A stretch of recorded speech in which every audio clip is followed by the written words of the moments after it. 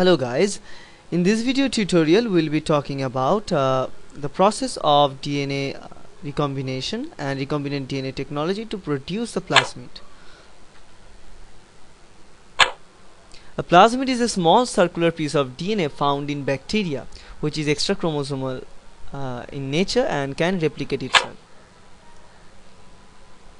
The plasmid encodes genes such as resistant to the antibiotic called ampicillin. The plasmid also has a region called the origin of replication. This is this region where protein synthesis initiated. The third region is called the leg Z region, which is coding the structural proteins which is indeed needed.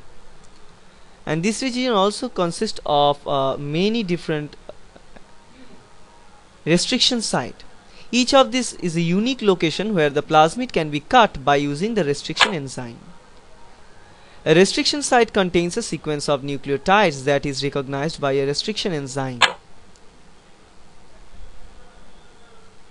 Each restriction site has a unique sequence of nucleotides that is recognized and cut by a specific restriction enzyme. For example, here we are having GGATCC, and particular restriction enzyme will cut into a particular location.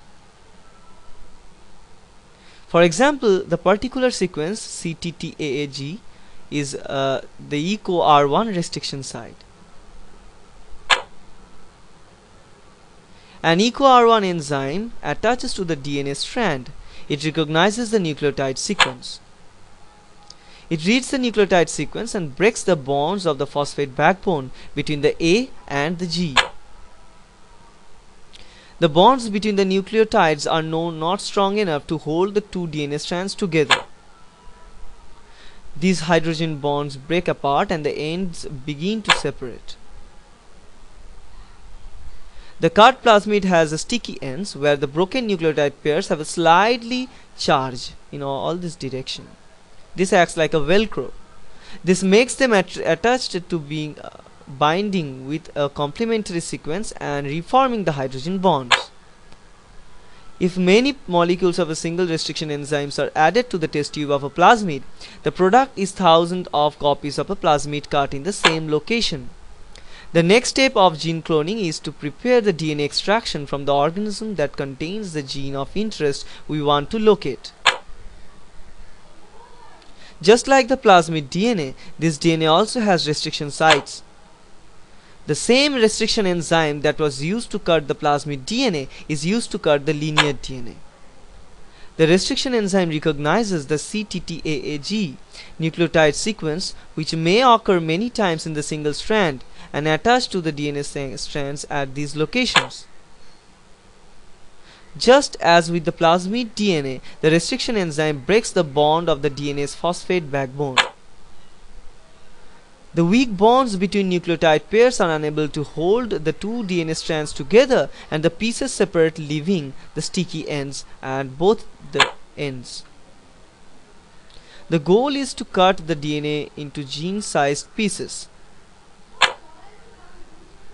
The cut plasmids are mixed with the gene-sized pieces of linear DNA in hope that they will bind with each other with the help of their sticky ends.